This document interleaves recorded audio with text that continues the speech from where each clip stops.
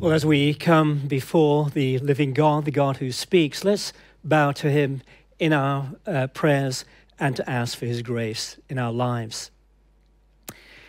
Dear Lord, we thank you that you are the God of truth.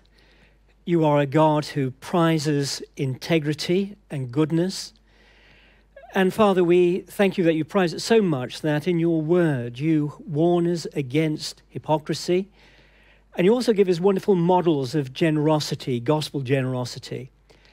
And so we pray this morning, Lord, as we turn to that word, you would work it in our hearts, that we reflect more and more the goodness and the grace of our Lord Jesus Christ, in whose name we pray.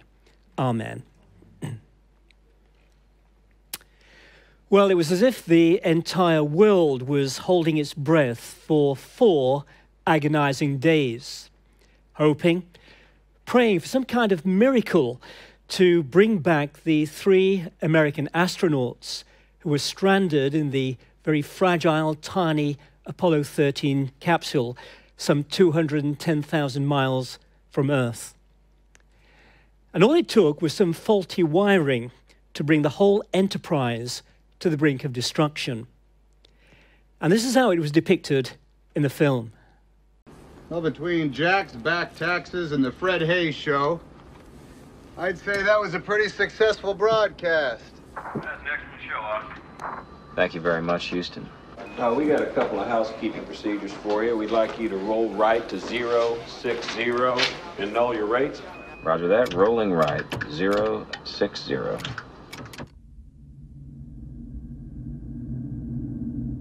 And then if you could give your oxygen tanks a stir.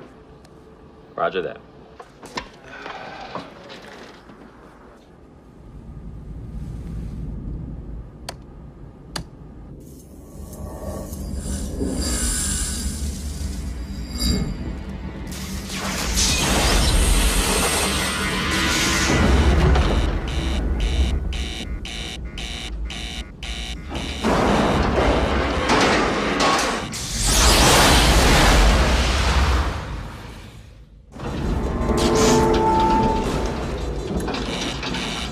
Hey, we've got a problem here.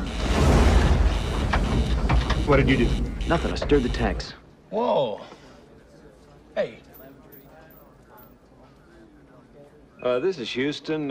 Say again, please. Houston, we have a problem. Houston, we have a problem. Words which have been immortalized and which probably is one of the greatest understatements of all time. However, what was a disaster in the making was avoided by taking some very drastic and ingenious steps to solve the problem. And the result was that the astronauts and the Apollo 13 and the whole Apollo program was actually saved. And you know, something very similar took place in the life of the early church. The church was launched into orbit, as it were, on the day of Pentecost with the outpouring of the Holy Spirit and the proclamation of the gospel. And what a spectacular launch it was, with over 3,000 people being added to Christ's kingdom. Lives were transformed, the gospel spread, opposition was experienced, but still God's mission knew no bounds. And that is when a few faulty wires threatened to bring it down to earth with a crash. And we read all about it in Acts chapter 5 and the terrifying story of Ananias and Sapphira.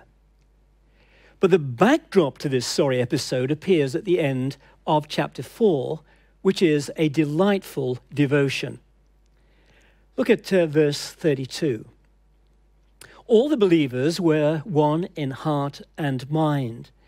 No one claimed that any of their possessions was their own, but they shared everything they had. With great power, the apostles continued to testify to the resurrection of the Lord Jesus. And God's grace was so powerfully at work in them all, that there were no needy persons among them. For from time to time, those who owned land or houses sold them, brought the money from the sales and put it at the apostles' feet. And it was distributed to anyone who had need. Now, I don't know about you, but I guess that if I had been writing this passage, which is a cameo of the early church, I would have followed up verse 32 with verse 33b, so that it read like this. All the believers were one in heart and mind. No one claimed that any of their possessions was their own, but they shared everything they had. And God's grace was so powerfully at work in them all that there were no needy persons among them. Now that would seem to logically follow on from the generosity of the first Christians, doesn't it? No one lacked anything because they were so generous. But instead, Luke shoehorns in between the description of what the apostles were doing. With great power, the apostles continued to testify to the resurrection of the Lord Jesus. So it's as if the resurrection life of the church community somehow feeds the proclamation of the gospel of the resurrection by the apostles. In other words, it's all of a piece. There's a complete integrity between what the apostles proclaimed and the life the church practiced, the manner of life giving credence to the message of life. The implication being that if the Christians didn't produce the resurrection goods, for example, by the way they sat loose to their own possessions, seeing them not as their own, but belonging to God and so to each other, then the power of the proclamation of the gospel would somehow be reduced or even lost. Now, as we shall see, this in part explains the drastic demise of Ananias and Sapphira in the next chapter. The importance of the Christian community walking the walk, thus enabling them to talk the talk, can't be overstressed. There's a lovely story of the medieval theologian Thomas Aquinas, who was being taken around the Vatican. And as the guide pointed out all these beautiful treasures, he boastfully commented to Aquinas, "The church no longer has to say, 'Silver and gold have I none.'"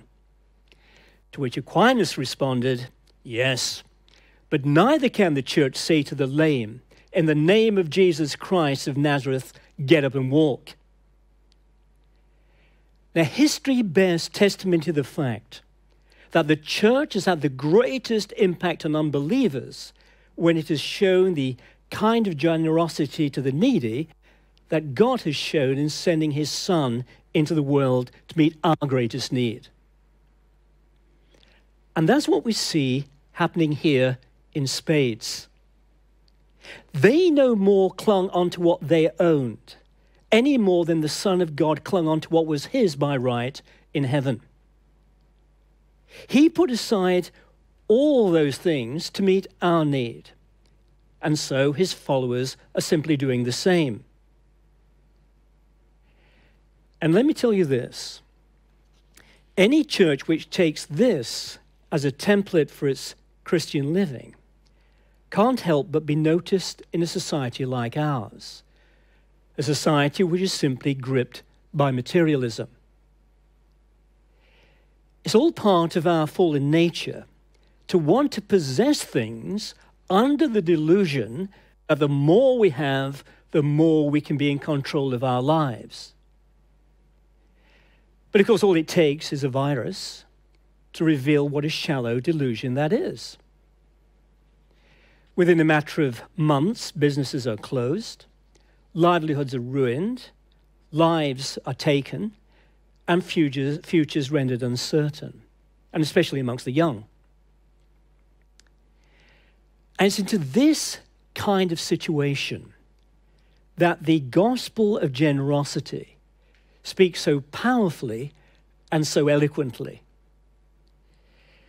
The idea of establishing a family fund and the collection of items to distribute to those in need here at Christ Church, I think is a wonderful 21st century equivalent to what we see happening here in the book of Acts. For the members of Christ Church to be of one heart and one mind, that this fund is filled to overflowing, together with the collection points, will be nothing short of a demonstration of the kind of grace, God's grace, that Luke speaks of in verse 33. But do you know what else will happen? The word of the gospel will go out with power.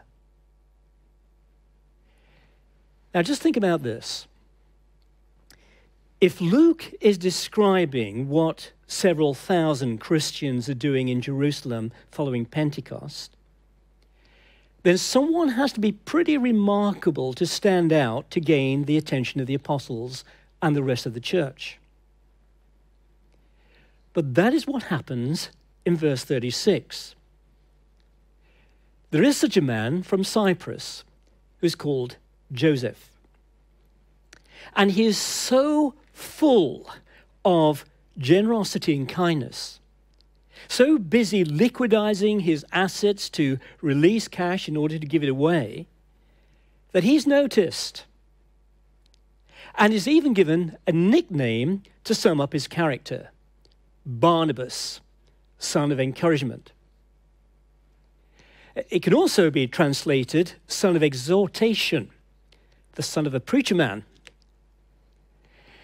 Now, Joseph was a bog-standard name at the time. It was a very common name.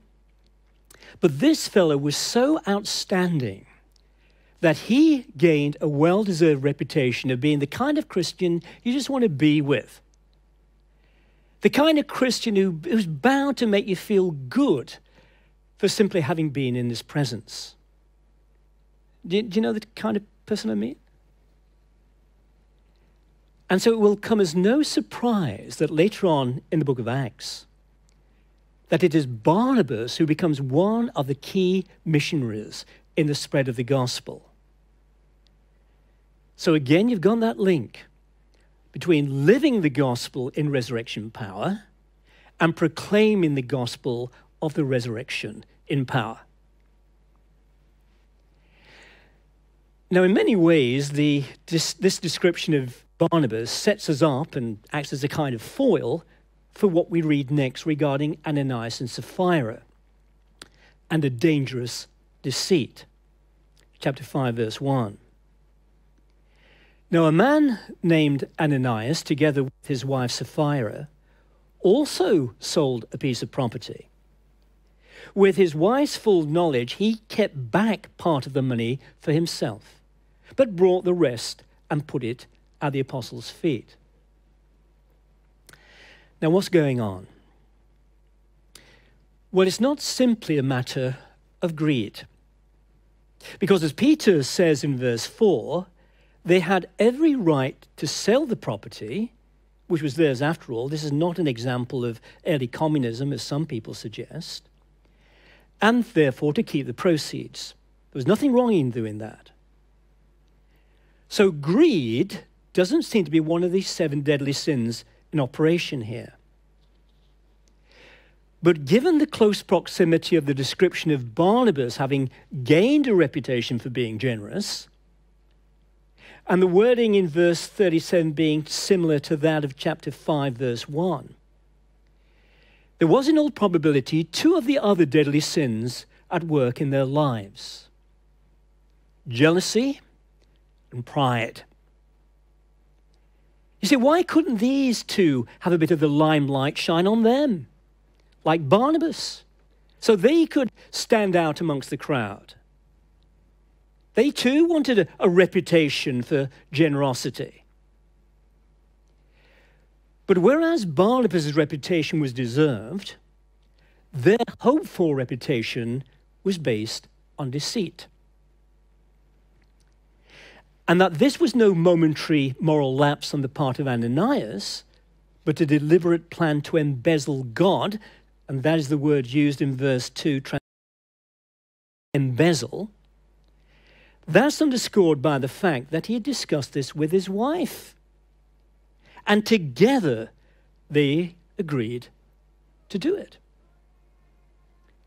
This is premeditated. Planning to cheat God. Not just cheating people, And this is what Peter spells out in verses 3 and 4. Ananias, how is it that Satan has so filled your heart that you've lied to the Holy Spirit? It's a devilish thing they've done. The serpent, Satan, has been at work.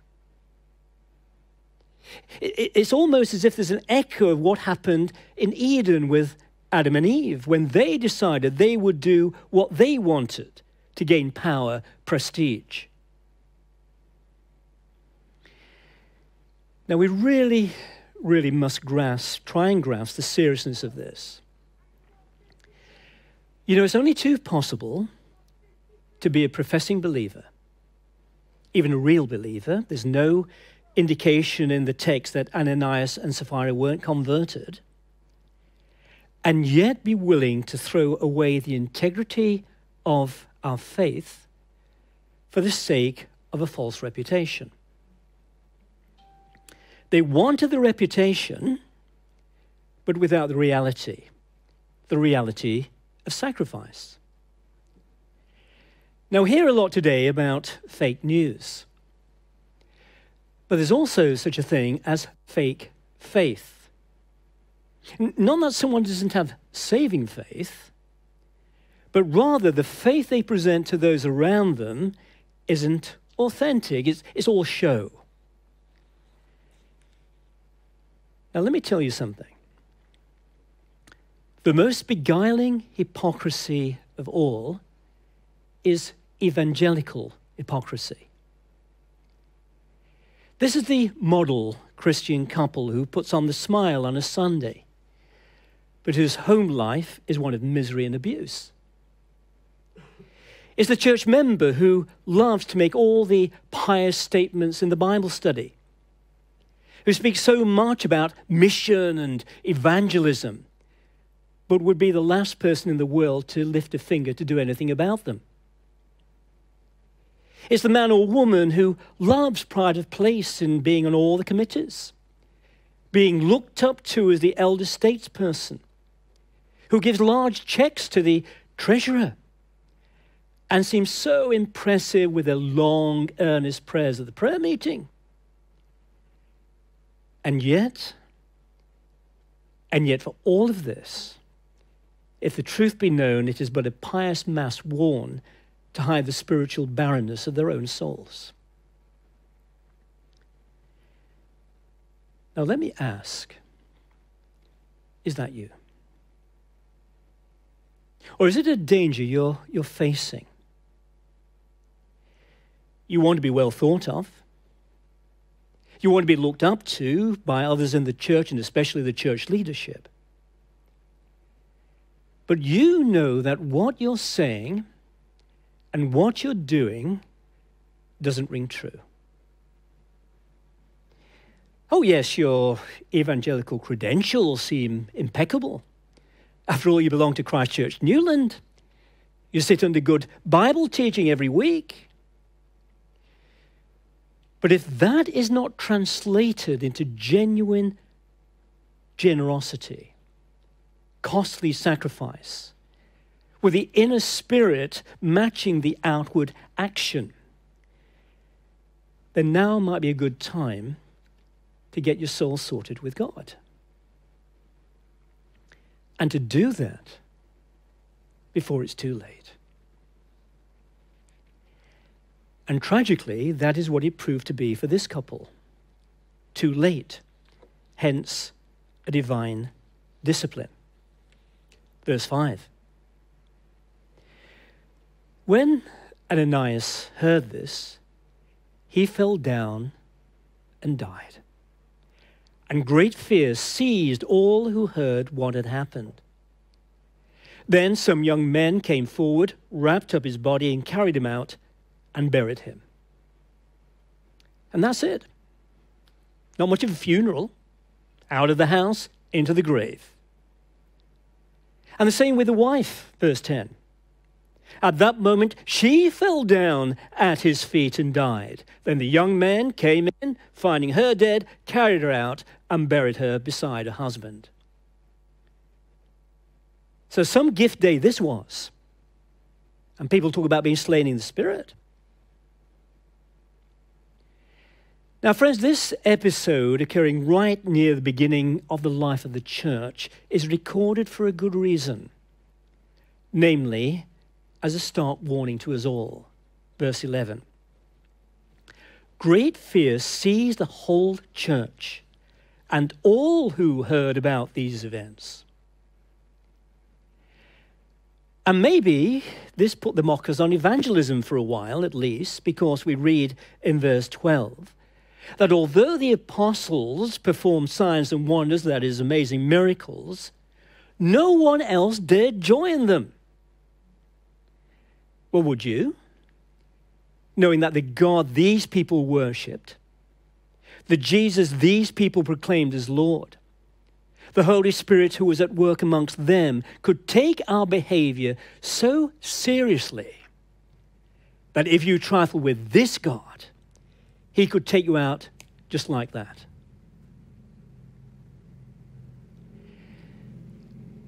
And although this is a striking example of divine discipline in the church, it wasn't unique. Because in 1 Corinthians 11, we read in verses 29 and following that some of the believers in that church were being struck down with illness, and that some of them had even died. And why? Well, because they were not behaving properly at Holy Communion.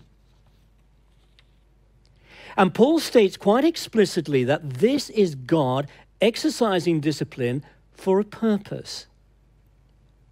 We are judged in this way by the Lord. We are being disciplined, he says, so that we will not finally be condemned with the world. Now, can you see why this discipline is so severe? Nothing less than the life and future of the church is at stake. Now, what do I mean? Well, we've already seen that at the end of chapter 4, Luke links the purity of the church with the progress of the gospel. A people of one heart and one mind is the kind of purity that God is calling his people to be full of love and generosity. That is gospel purity. It's not a nebulous thing, it's practical. An outflowing of the grace of God in our lives. And then, of course, it goes out in the proclamation with the gospel in power. But just supposing Ananias and Sapphira had been allowed to get away with their cheating, then what? You see, at this stage, no one else knew about it, except the Holy Spirit, who'd obviously revealed it to Peter. But of course, it would only be a matter of time before someone did get to know and the word got round. And do you think it would have been a one-off? It would have been left there? Supposing they'd gained a reputation like Barnabas, and they too eventually came into a position of influence and leadership in the church, then what? Well, not only will there be moral compromise within the church, the weakening of the moral fiber of other believers until the whole church is hardly distinguishable from the world, which is to be condemned. That is Paul's point. But unbelievers would have been justified in dismissing this church as a sect full of hypocrites, being as consumed with reputation and status, just like everybody else. But furthermore, God's reputation would have been tarnished as being morally lax and far from holy. Therefore, he had to act, in the words of the Old Testament, for his name's sake. God, in his mercy, acts so decisively and so dramatically in order to cut out the cancer before it grows any further. And you know, if Ananias and Sapphira were truly converted, then their death could have been a mercy to them. Because otherwise, with time, they could have gone on further down the road with Satan until eventually they were lost altogether. I remember a pastor friend of mine saying to me when a well-known evangelical minister had decided to leave his wife, family, and the church to enter into a homosexual relationship with a man. He said to me, "Melvin, don't you think you'd rather be run down by a bus than to allow that to happen?" And he was right. Just as drastic steps had to be taken with the Apollo 13 crew to get them home and the space program back on course, even though the initial cause of the potential disaster seemed so small, a few faulty wires. So important is the purity of the church that God will do whatever it takes to keep it pure. Shall we pray?